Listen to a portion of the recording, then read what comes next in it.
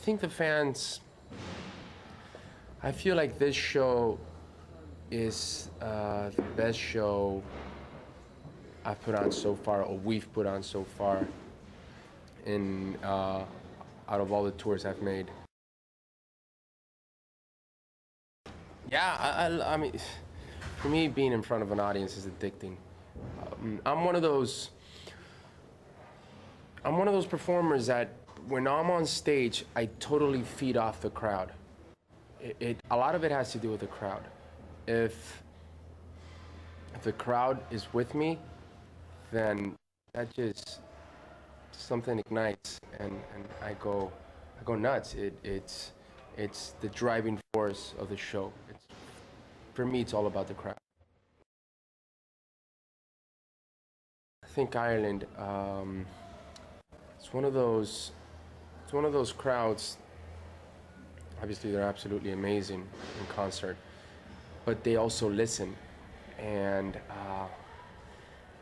they listen. It's not so much about the screaming and how loud they are. It's more about the way they sing, the way they enjoy the music. It's I just can't. I was here around 5 years ago, actually 5 years, 5 months, and 18 days ago, and the crowd was amazing. And when I promised myself that the next time I came back here, I was gonna try to film it. It's it was one of those memorable concerts, and I felt like I wanted to capture that on screen. I love to tour. I wish I could be touring all the time, go from studio to touring. Obviously, you got to do the whole promo thing, which I completely understand.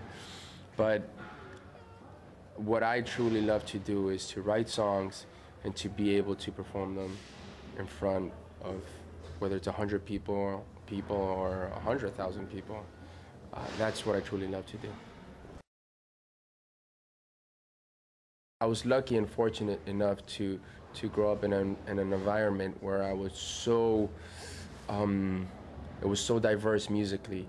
I lived in Spain till I was 8 years old, and I moved to Miami, the U.S.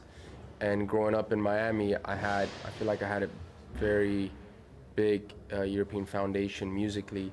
But then in Miami, you had so much of that Latin flavor, and so much, obviously, the top 40 Anglo music that is probably what I listen to the most.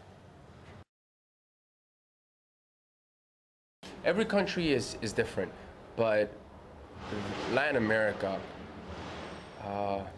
Mexico, Argentina, Peru, Brazil, they're absolutely amazing. The U.S., the Latin audience in the U.S., that's where I learned. Mexico was the first, one of the first countries I toured, and that's where I got addicted to the crowd. They're really, really good. They're great. It's amazing how technology has carried music to another level. And I mean that in a good way and a bad way. The good way is, positive thing is that everybody can see it right away. They can listen to it right away. Obviously, if you ask record companies, they would tell you that it's also affected in a negative way. I think music is going through probably the most crucial transition that they've ever been through, and hopefully they will adapt to it, and it won't affect. Forget about the musicians. I mean, don't forget about the musicians. Obviously, I hope it doesn't affect the musicians and the singers and the performers, but also the people that work in record companies. You know, from a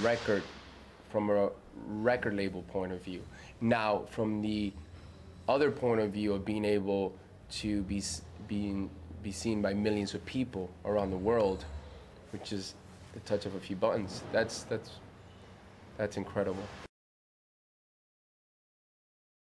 Insomniac, for me, is my most diverse album.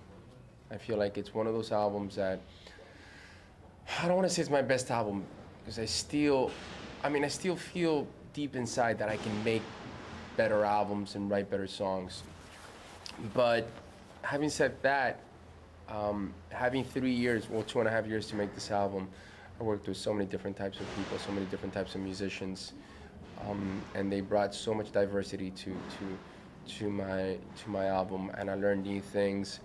But the most important thing I learned is that sometimes you shouldn't give up easily on a song.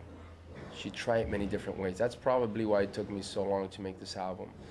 Because if it didn't work one way a song, I would try it a different way, to the point that at times I would even try it 4 different ways.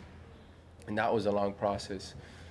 But in the end, I think it was definitely worth it. I've always wanted to create shows where it's rehearsed, but not overly rehearsed. And by that I mean, I grew up with performers. Some of them were very synchronized, which is good. Some of them were not as synchronized, and every night something was different. I remember when I was a kid going to a Bruce Springsteen show, Born in the USA tour, and that's exactly how it made me feel. It was one of those shows that everything was so perfect, yet it didn't feel synchronized, and it felt so human.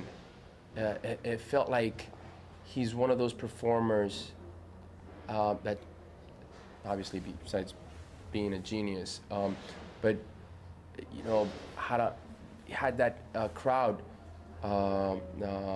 interaction, and was driven so much by the crowd.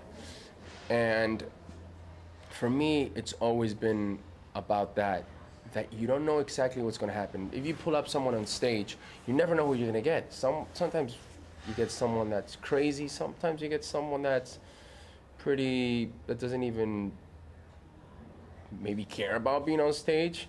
You never know who you're gonna get. Same thing happens in the acoustic segments.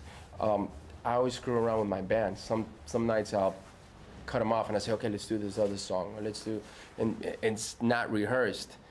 But that's what I think makes the show, to me, interesting, special, and the most important thing, it doesn't bore me.